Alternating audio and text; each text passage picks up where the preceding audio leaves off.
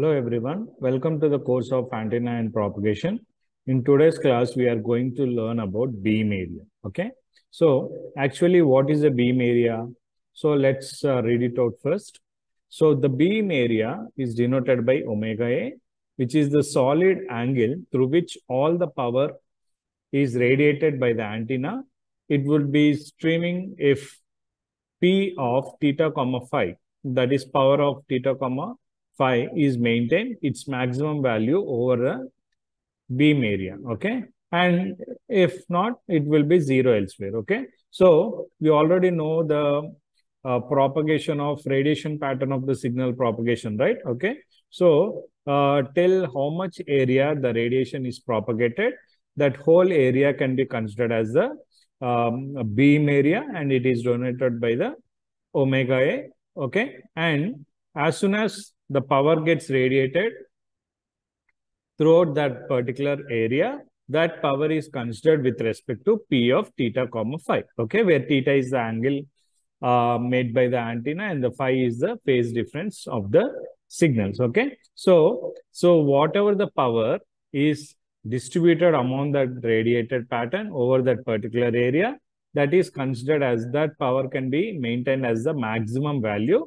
Okay, if at all there is no propagation of the signal, the power will be zero. Okay, so the radiated energy through an antenna with respect to power, okay, can also be considered as P of theta comma phi, okay, omega A with respect to watts units, where omega A is nothing but the beam area. Okay, so whenever a signal covers the whole area up to a particular area, along with that, the power also gets radiated with respect to two parameters. One is theta, the angle of an antenna, and the phi, the phase difference between the waves. Okay, so and it can also be described in such a way that the beam area of an antenna can often be described as approximately in terms of the angle suspended. Okay, like I have already said, right? Okay, angle suspended or the subtended by the half power point, okay, of the main lobe in the two principal planes. Suppose,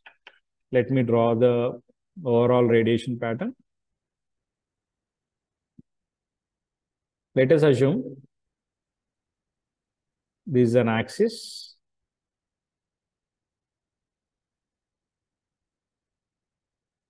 This is x-axis, this is y-axis, and this is z-axis. Okay, so let us assume this is a maximum lobe. Okay, that means the energy is radiated, okay, within the direction of y-axis.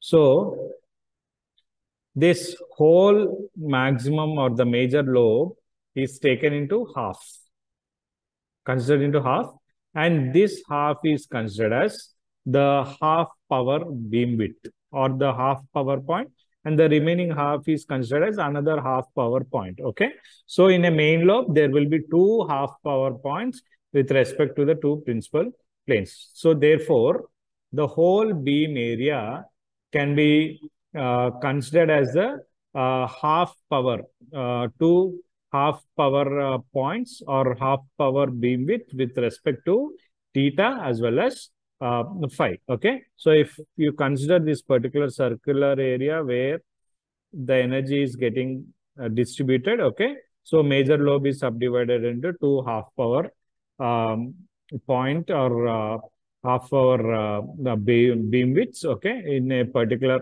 single major lobe, and it can be considered with respect to theta HP half power and the phi HP in a whole circular plane. Okay, this is how it is considered. Okay, so beam area is nothing but the area in which the signal has been radiated with respect to power, and power in terms of theta and the phi, which is nothing but the angle as well as the phases of the signal. Okay, so P of theta comma phi with respect to omega A with in watts units.